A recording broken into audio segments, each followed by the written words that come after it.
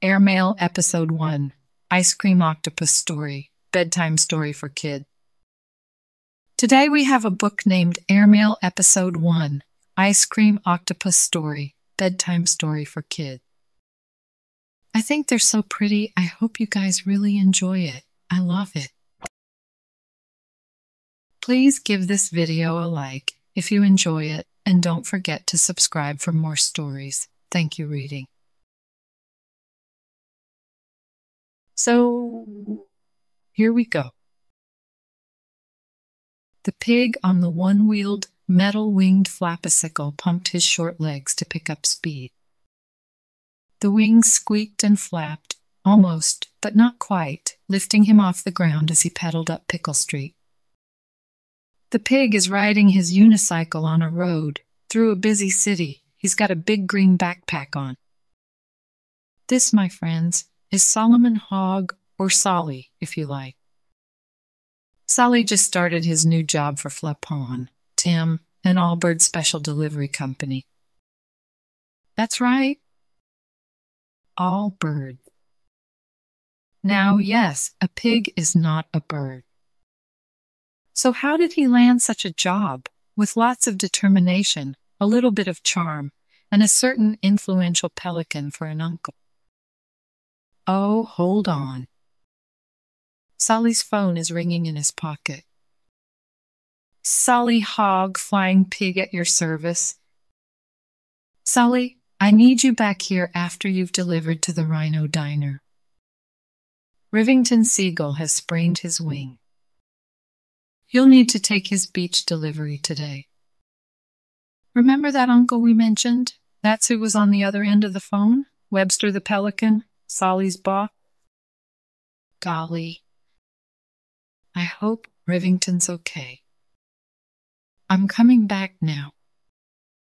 Solly pedaled his flapacicle even faster. Soon, in the top floor headquarters of the Flapon Team Delivery Company, Solly was carefully cramming a large round tub of ice cream inside his backpack. The pig is packing his backpack with a brown box. He's looking up at a large seagull. They are surrounded by lots of boxes stacked tall, and there are 3 world clocks on the wall showing different time. The sand and pebbles around the Choctopus ice cream stand might give your flapacicle a bit of trouble, said Webster, so be careful and be quick. The pelican paced the floor and puffed his corncob pipe. Choctopus is a long-time customer, and I would hate to lose his business. Don't worry, Webster, Solly reassured his uncle. I will prove that it wasn't silly of you to hire a pig for your all-bird delivery business. Not silly at all, Solly said to himself as he rode his flapacicle under a cloudless summer sky along Hedge Street. But just then, what should he hear but a pop, and then a hissing sound? Yes, it was coming from the one tire of his flapacicle.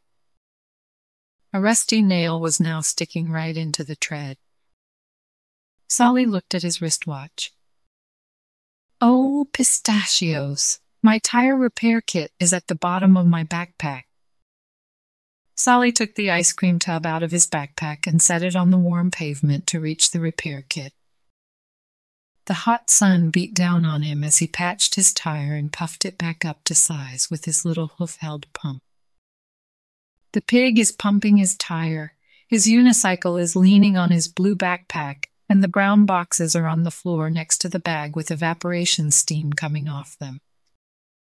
He wiped his brow, stuffed the tub back into his backpack, and rode only another couple of streets when he heard a familiar honking horn and dinging bell.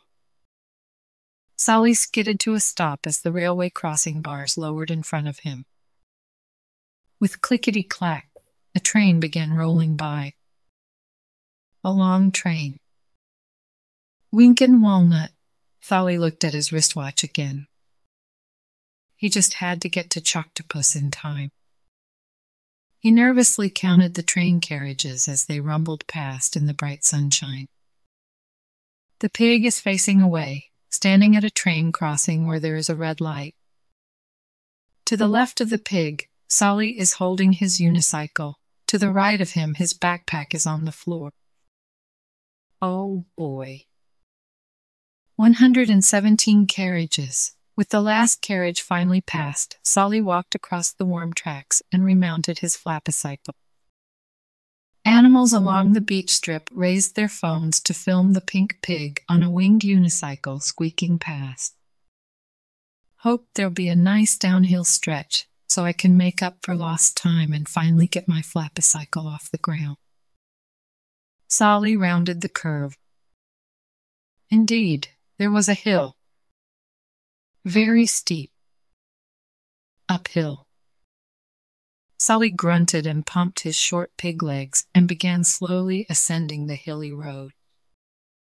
Suddenly, he heard the screech of tires. He saw Tom Toad's butter truck swerve for a tiny rabbit in the road, tip over and spill its load of thousands of sticks of butter.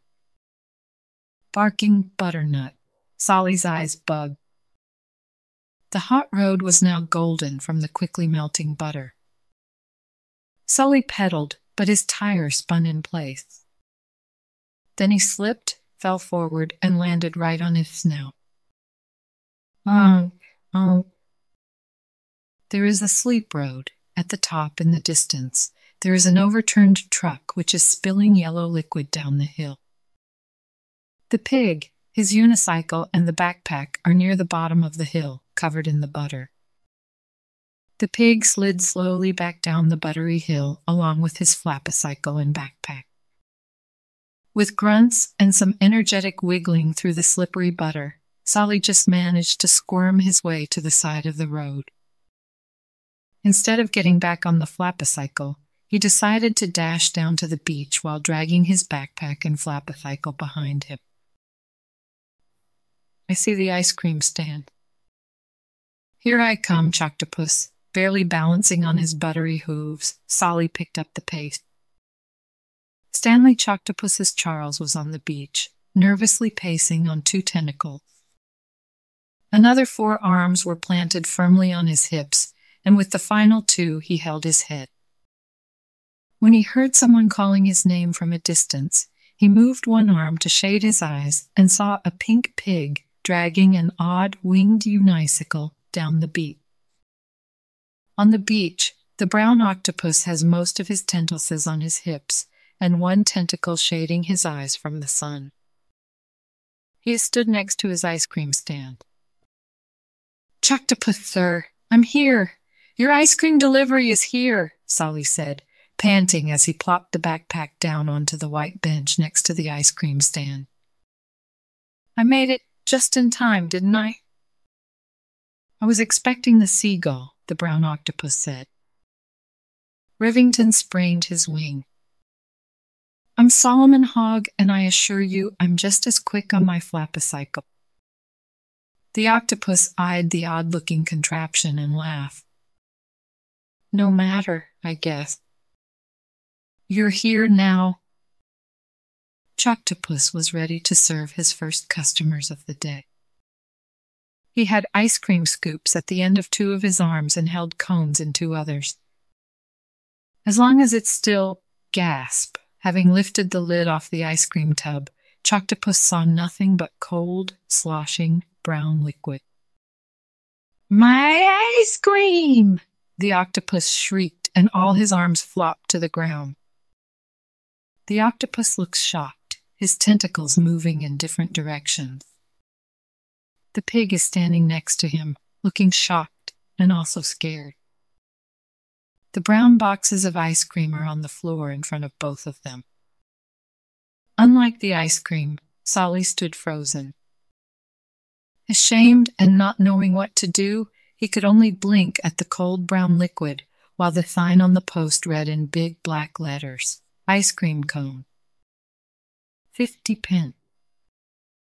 Solly looked up when he heard a great gaggle of excited customers heading across the beach toward the ice cream stand. Seeing the crowd, Choctopus's mouth melted into a huge frown and his eyes welled up with tears. "What am I going to do?" he said. But meanwhile, Solly's nose was twitching and his scalp was tingling as he looked from the crowd of customers to the ice cream stand and then back to the tub of chocolate liquid. Losing no time, he seized a black marker from his backpack, scribbled on the back of the sign, then spun it around to face the crowd just as they arrived. The sign now read, "Chocolate milk, 50 pence." The thirsty crowd cheered happily and waved their money. The octopus smiled with relief. With one of his arms he wiped away his tears, and with another he handed Solly a cup of cool, sweet chocolate milk before turning to serve his many happy customers. The end. Good job, friends. Thank you so much for reading with me. Bye, I'll see you next time.